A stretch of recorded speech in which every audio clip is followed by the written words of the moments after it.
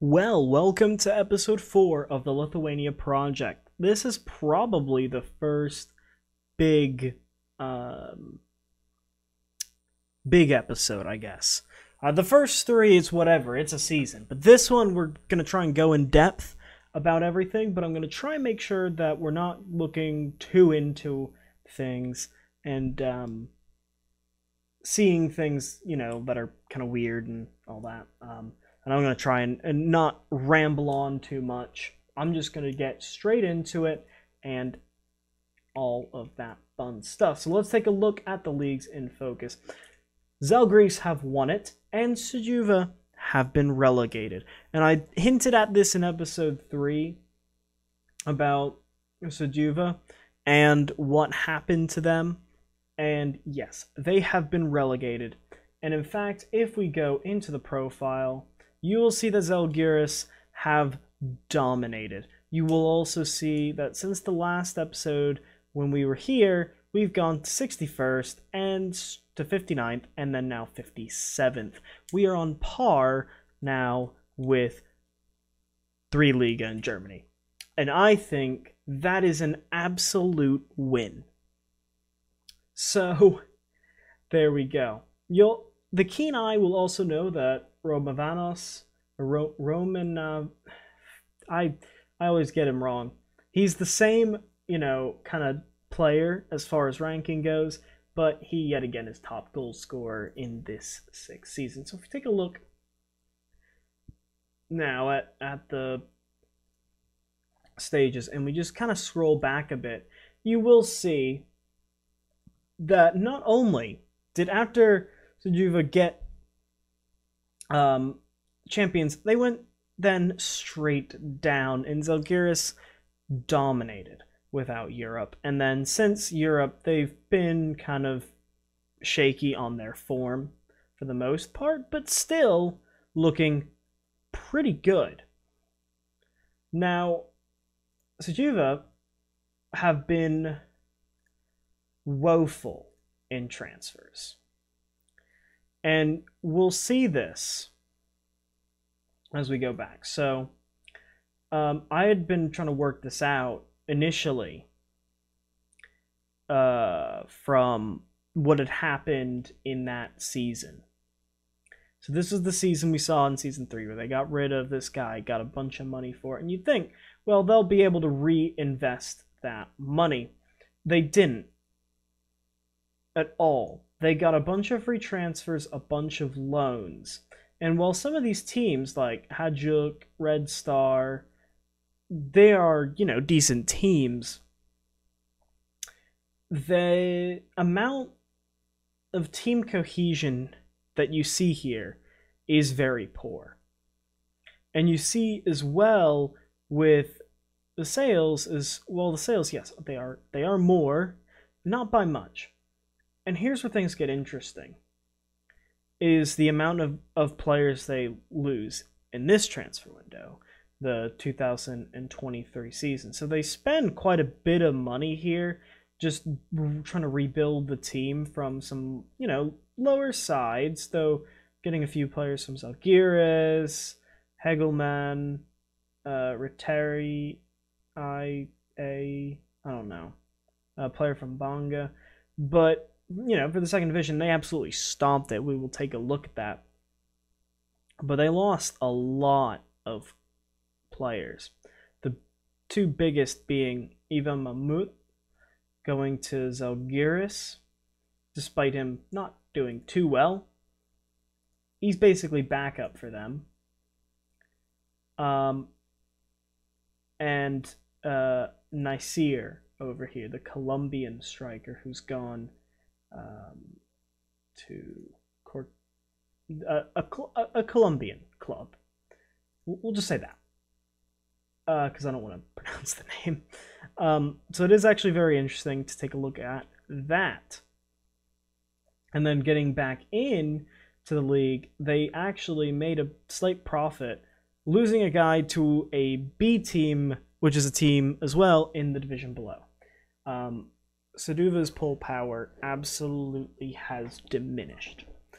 And all from one season in the below league, in the League One. However, it's not all bad. Zalgiris are absolute kings. They also have a prospect called Pele, who is a goalkeeper.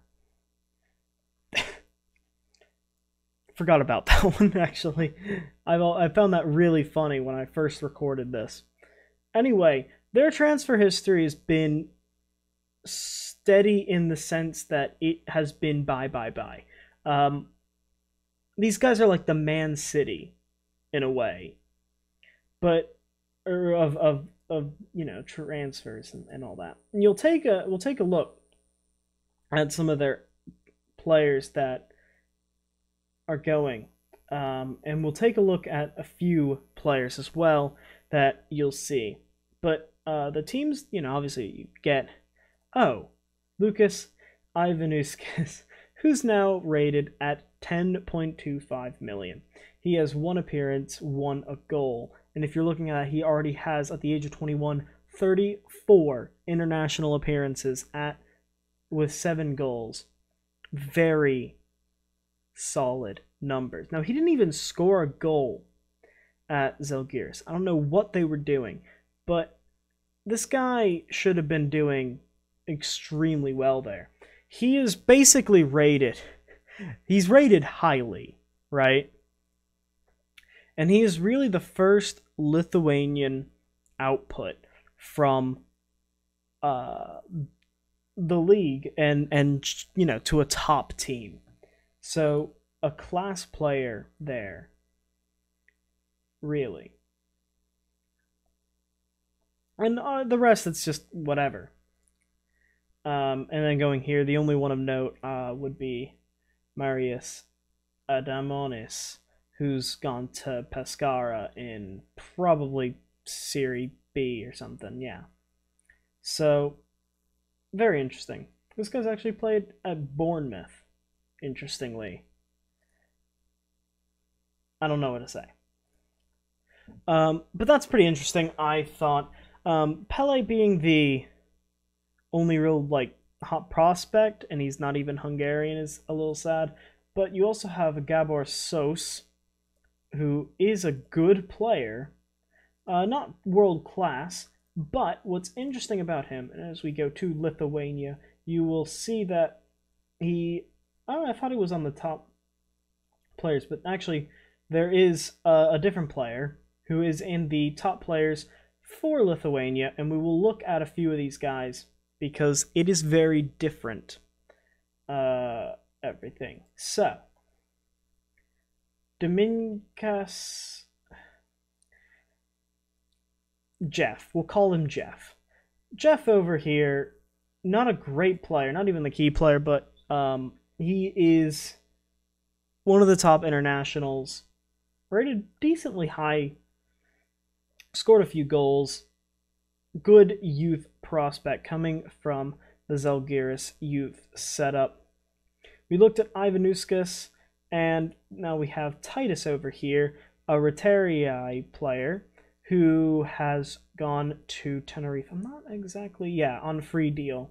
Most of these guys go on a free deal, which isn't great for the league, but it's whatever. You also have Misiunas, rated at 2 million, going on a free to Sporting CP. So we now have 3 true talented players that are going to a bigger league. I would say that all these players have done excellent. Dubikas was already in Italy. He's, I guess, just looked better in recent time. And this guy again, a Zalgiris player. Did he leave on a free? Potentially. This is before the game, so I can't really say because he's gone to Cyprus. Interestingly enough, but he's done well there. The lowest I think the club's gotten, or the international team's gotten, is 138. We're back up to 122nd. Now, where things get really interesting on competition reputation, so obviously we're up to what, 57th or something like that over here. Yeah, so 2-star reputation, but the coefficients are interesting. So here we are, and you'll notice that there's one season that's going to really stick out to you people, and that is this 5.0 season. So what happened in the 23-24 season that changed everything? So let's take a look at Zalgiris, because if we take a look at their schedule, qualifiers and all that, they didn't get into Euro 2, whatever. However, another season where they got into the group. So if we go back a season, what's this? They finished top of the group. So you go to the first knockout round. Well, they're not going to be in it. Second knockout round of this season, they did get knocked, or they beat Mold, meaning they got into the quarter finals where they lost to Rennes. Stade Rennes. So Zalgiris making a bit of a name for themselves, being hyped up against the teams like Rennes, Aberdeen, Basel, Krasnodar, Schalke, CSK Moscow. These are pretty decent names in football. These are teams that pretty much everyone knows about. And that was the year Rennes won it, losing to the eventual winners. I think the only team that they probably could have beaten was Aberdeen. Potentially, maybe Moscow. But that is neither here nor there. This little Lithuanian side did wonders in the Euro 2 competition, and we applaud them for it, getting to the quarterfinal and really making a massive, massive statement in getting to not only that point, but for the coefficients and really bringing the team up, the whole league up. If we go to past winners, Young Boys won it, then Atalanta, then Rennes. We go up a bit more. We see with the Europa League, FC Porto has won a Europa League, Man United and Sevilla. Coming up here, PSG, Bayern Munich, and PSG yet again. All right, now we'll go back to the leagues and focus. We'll take a look at this league table. I'm going to go to this season as we just kind of scroll down. And we see, so Rotarier's B side did very well. I don't know, I think, I'm figuring Sujuva's B side get relegated here because their team gets relegated in real life, despite the fact that they nearly got promoted. So that's pretty interesting. Sujuva go up as champions, losing 2 games. Just storming the league. Obvious winners. Very highly over Siulai. I don't know. Neither of these sides would have gone up, obviously. So, and then again, the B teams are really dominating. These top B teams, they're dominating. And again, Sujuva's B side going and getting relegated. If we go down a league and we go to, it's not too, I don't know how interesting this is to some people, because I mean, if it was like me and I was in Lithuania, I grew up in Lithuania, I'd find all this so fascinating as far as the lower leagues go.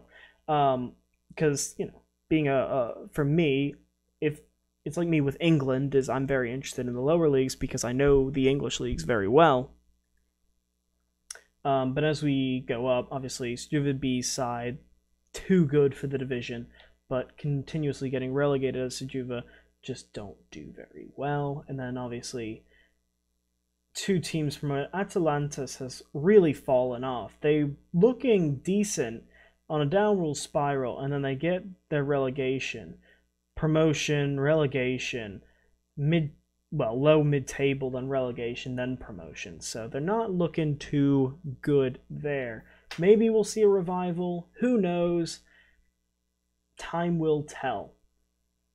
As we go up, though, we'll take a bit in the transfers to see what happens. So if we sort it by fee, it's kind of obvious that Zalgiris would be getting the big bucks. But Giugas, they're interesting. Now, obviously that's not their actual team, but go, to here.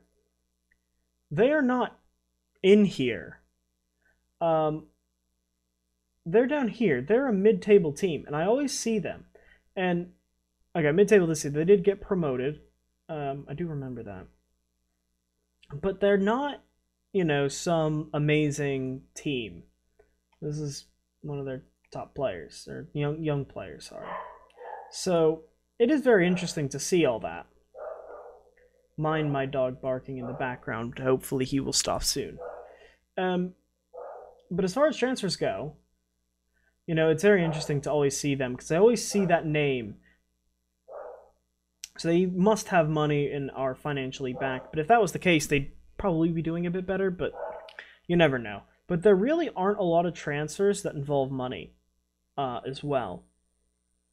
And similar teams kind of get their players poached to larger teams. Obviously, losing a player to Pescara is a big one. I was going to see managerial movements, but Marek Hamšík, I cannot believe it. So, Marek Hamšík is a manager of Kwano Žalgiris. I don't know what to say. And Gog, ex-Žalgiris player, actual Žalgiris player, and then Kwano Žalgiris. So, and obviously the ex-Liverpool and Bolton PSG player. So we've got some interesting jobs here. And then, this is Igor Akinfev, who CSK Moscow legend, and he is the Hegelmann Liauten manager. So we've got some pretty big names. I don't know if I see anyone else that is big. Maybe some of these names are big in other areas, so do let me know if that is the case. But I think probably the biggest player, and I didn't realize, Marek Hamšík being manager of Kwano. I mean, I'm trying to picture Hamšík on the sideline in a suit with his little mohawk and beard and trying to be serious, but wow, I'm actually really surprised. I never looked at the managers, and I saw that, and I was like, oh, I should take a look at that. So very, very interesting to look at all of that. Anyway, after this, it's all going to be new things that I haven't seen before, so make sure you go ahead. We're going to upload this episode. It'll probably be out next day or two. So stay tuned for that. You'll actually get some genuine reactions from me taking a look at things and being interested. And if you enjoyed, make sure you go ahead and hit that like button, share and all that, all the videos and stuff. And I still need to know how to make this league not have 8 teams, because otherwise we could have some... Well, I'll probably end it if Lithuania win the World Cup or something like that. Speaking of which, I haven't shown you the World Cup, and I feel really stupid now So, Portugal won the World Cup. Lithuania were not in it. That is it, really. We'll take a look at who won the 2026 World Cup very soon. And that means we can actually look at the Euros. European